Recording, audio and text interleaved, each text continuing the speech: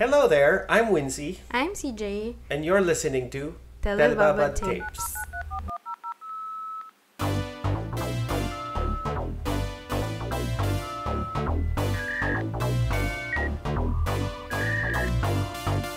Telebabad tapes.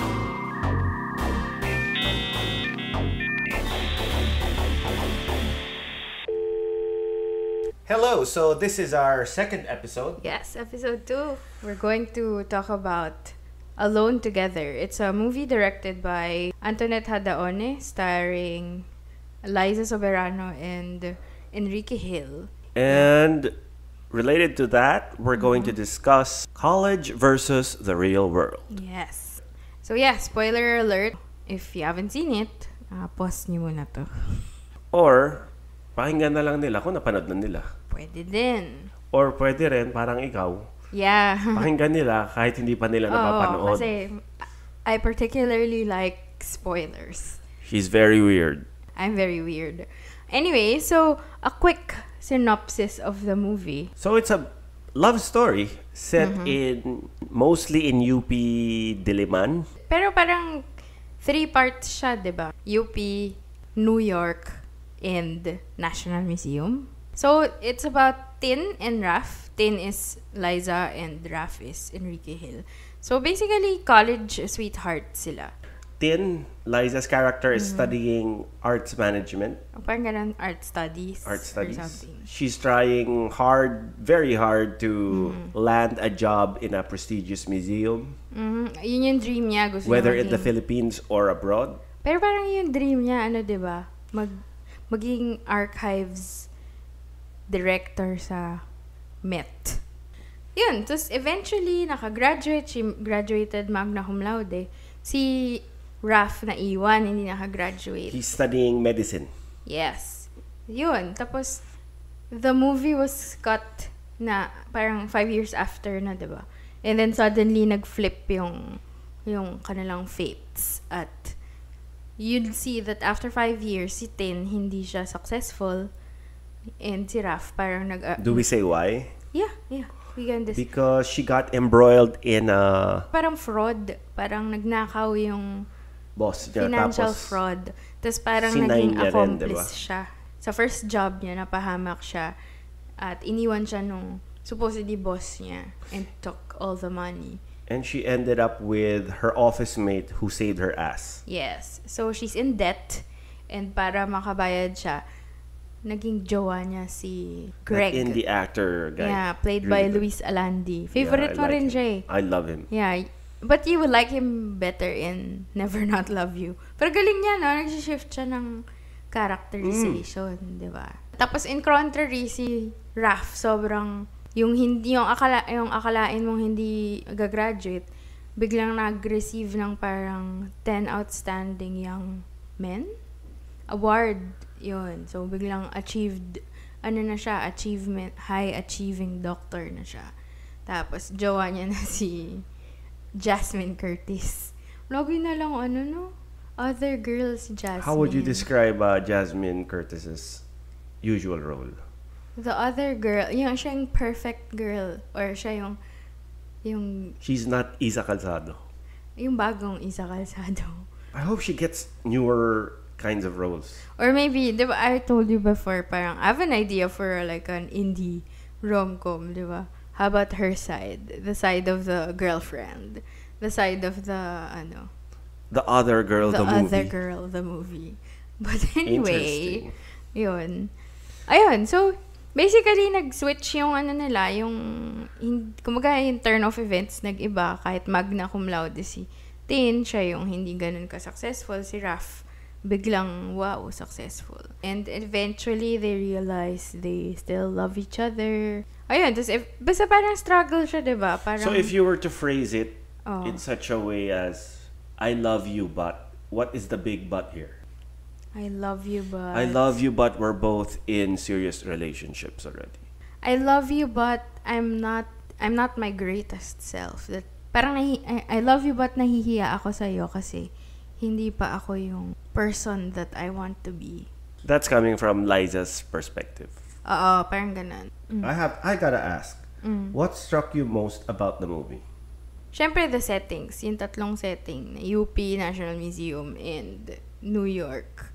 Parang 3 of my most favorite or cherished places on earth. Can you tell us more about your life in UP before? Well, isa pa yun, nakaka-relate rin ako sa character ni Tin kasi I feel like when I was in college, nagmamadali din ako. Gusto ko na magtrabaho. Ayaw mo na mag-aral? Hindi naman. I liked learning. I liked the classes. But I feel like I need to graduate on time. And I have to graduate with honors. Yun talaga yung goal ko. Kaya nga, di ba, nung sabi ni Raf, gagraduate ka on time, tas running for magna ka ba? Totoong tao ko ba? So, natawa ako kasi parang, nagawa ko naman yun.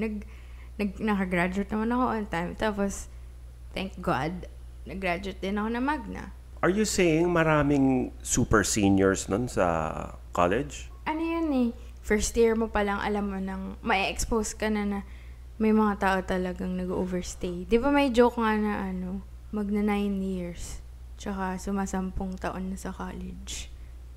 Grabe naman yan. Ito, konting digression lang.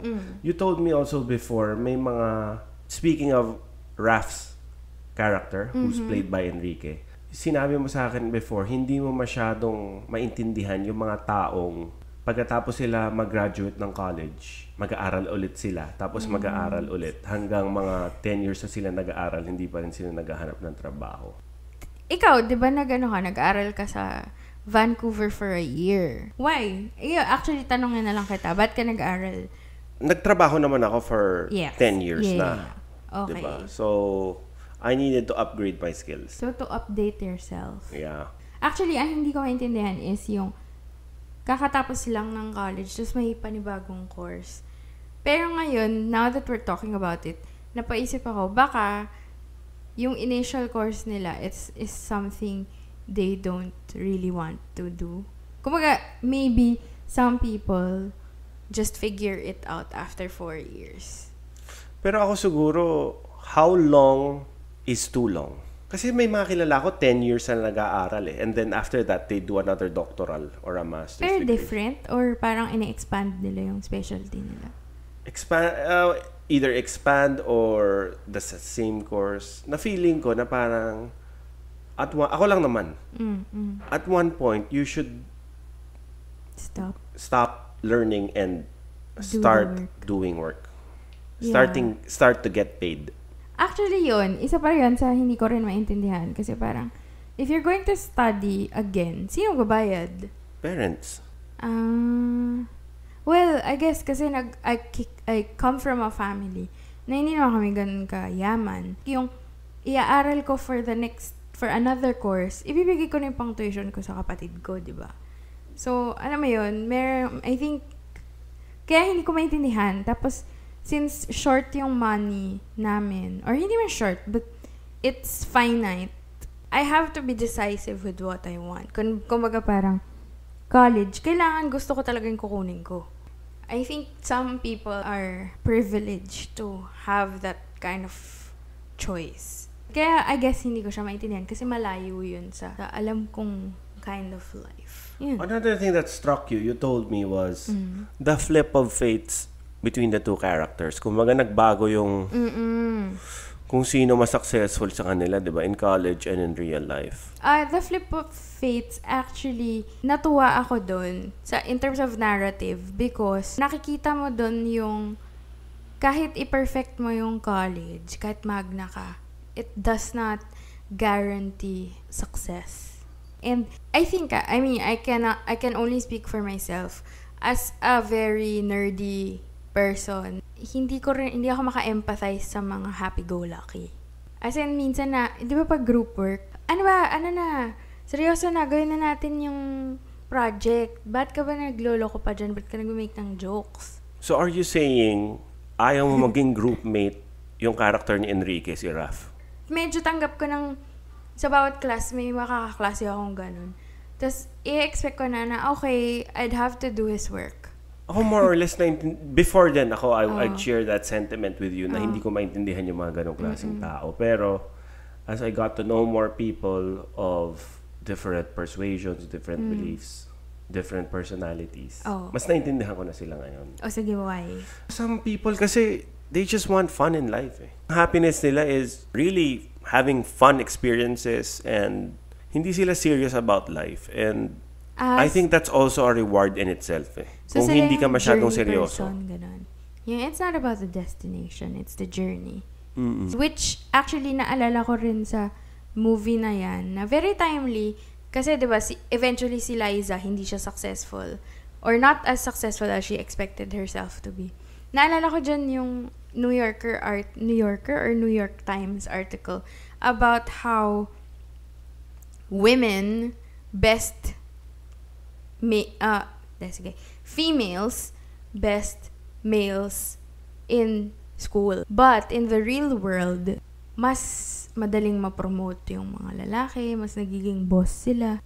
Yung girls, nagiging slow and perfectionist sila. Hindi nila ilalabas, hindi sila mag-express ng something until perfect siya. Na hindi na-realize na sa real world, kung sino mauna, yung mga guys kasi parang, sige, kahit hindi ko masyadong alam yung sinasabi ko, I will act that way and I'll eventually win it. May ganong yung maging grit, yung fake it till you make it. Mas ganun yung mga lalaki. Based on data. Just to wing it. Based on data yan. This isn't my opinion. So the question that we want to ask ourselves is... That brings us to the question. Does college prepare you for the real world? Your turn. My turn. Ako ang sagot ko, does college prepare you for the real world? After thinking about it.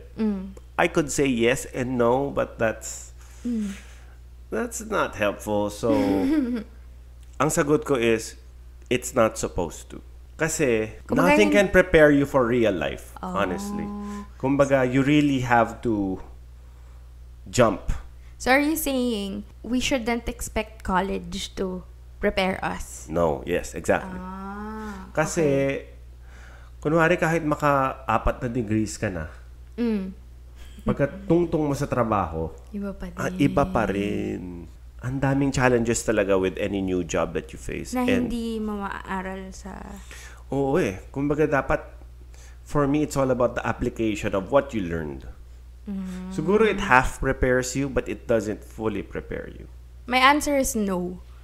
Interesting. Bakit? Yeah, you know when you're so frustrated at work and then you go back and visit your school, you feel relaxed. Do you feel that way? Yeah, I brought you to the Ateneo College, diba? And you also brought me to UP.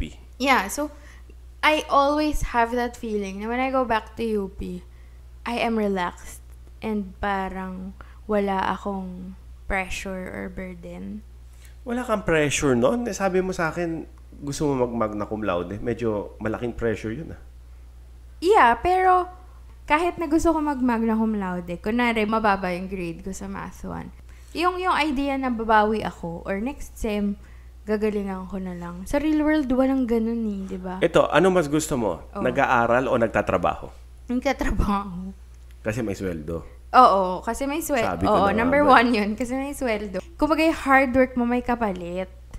A+ or magandang salary? Syempre magandang salary. 'Di ba? Pero actually yun din naman yung isang downside ng salary. Pwedeng you do B+ work lang pero same salary kayo ng A+ person, 'di ba? Iba siya, iba yung structure ng real world. And yun.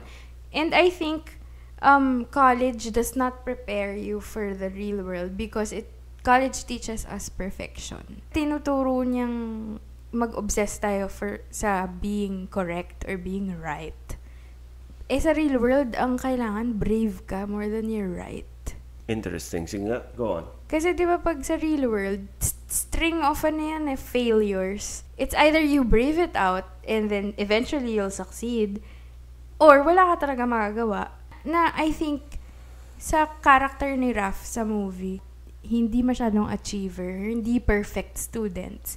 I think sila yung mas magsasucceed sa real world kasi sanay sila sa failure. Galing. Or sanay sila sa rejection, sanay sila sa palpak ako ngayon. Okay, gawin natin ulit. Kaya ko to. As compared to Liza's character, Tin, na parang idealized lahat para sa kanya. Na parang, actually, hindi siya sanay sa failure.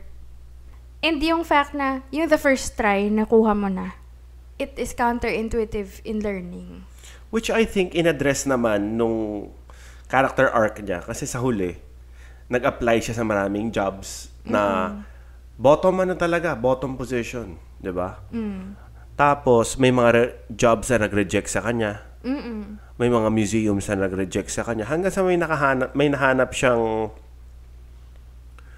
opening na sinabi sa kanya, diba? Sige, pagbibigyan. Hindi nga naniniwala pagbibigyan ka namin. Oo, kahit na meron kang fraud case. Oo. Tsaka hindi sa minamaliit ko yung struggle niya. I mean, di ba, ilang million yung... 2 million yata 2 million yung fraud case niya. Pero in essence, titignan mo, parang isang point yun sa lifetime niya na nagkamali siya.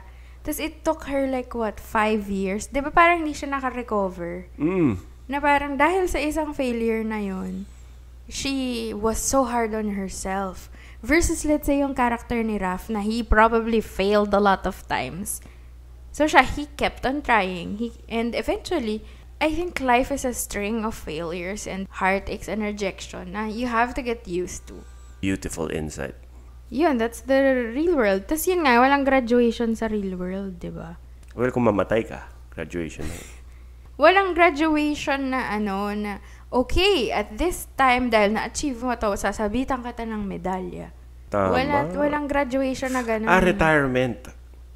Retirement mo sa company na nagtagal ka. Kung ganun ka, kung company man ka, yun na yung graduation mo. Or promotion. Promotion. Baka promotion. Pero yun nga, yung promotion mo, hindi rin yung structured na, pag nalampasan mo yung 4 years, graduate ka na. Diba sometimes promotion takes like 8 years? I guess in college, mas structured talaga yung reality mo kasi may semester, may year, may graduation. Kumbaga parang ang linis, no? Yeah. Sa life, isang mahabang tuloy-tuloy na confusing time lang no? So for me, again, college does not prepare you for that kind of real life. So with that being said, what subject do you think should be taught in colleges to prepare you more for real life? Anong kulang ng colleges na sa curriculum nila na kailangang tingin mo ituro? Since ikaw yung nagtanong, baka feeling ko meron ka nang naisip na sagot dyan. Nasa mukha ko ba? Na may sagot na ako. Ako isa lang talaga. Oh. Ako whether ano pa mang course mo, medicine, library sciences, anthropology, sana ituro yung financial literacy. As in, graded talaga na course graded na class, hindi siya elective. Sana ituro yung how to save up money, how to read bills, how to set up a bank account, how to understand taxes.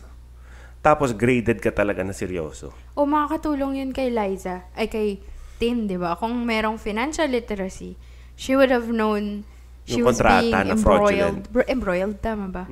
She's being embroiled in a tax fraud or like a financial fraud case. I think dapat ituro din yung how to build relationships with people you work with. Client relationship. Parang gano'n. It covers, let's say, paano mag-negotiate, paano makastrike ng fair deal. Uy, maganda yun. Yung mga ganun, yung politics. Diba?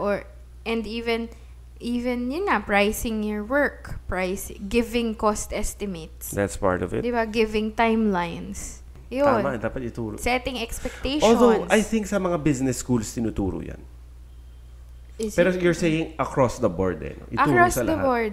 Even to, imagine if a graphic designer knows how to give a quote. Imaginein mo, di ba yung graphic design, most of the time, akala ng tao free yan. So, how would a graphic designer actually tell someone who inquires na, hey, my work is not free? in a nice way? Or how do you say na you're busy or no to a project? Yun, I think that... Pero question, hindi ba natututunan yan as you go along? I think there are certain personalities that yun nga, wini-wing mo yun eh. You nagiging parang you learn it as you go along, as you make mistakes. Pero yun nga, kumaga nadehado ka na once, kaya ka natuto. Versus prepared ka coming in.